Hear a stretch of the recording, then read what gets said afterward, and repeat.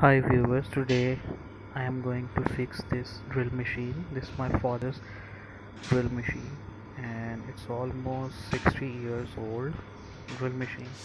So I open it and I will just find out its fault, which why it's not on.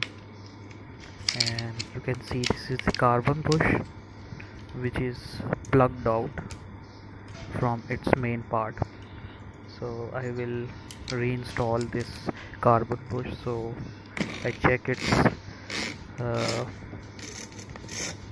it's working, but it's not on, and I put it back the carbon bush here. This is the exact. Now carbon bush is plugged in. I will check its RPM manually. Now it's working.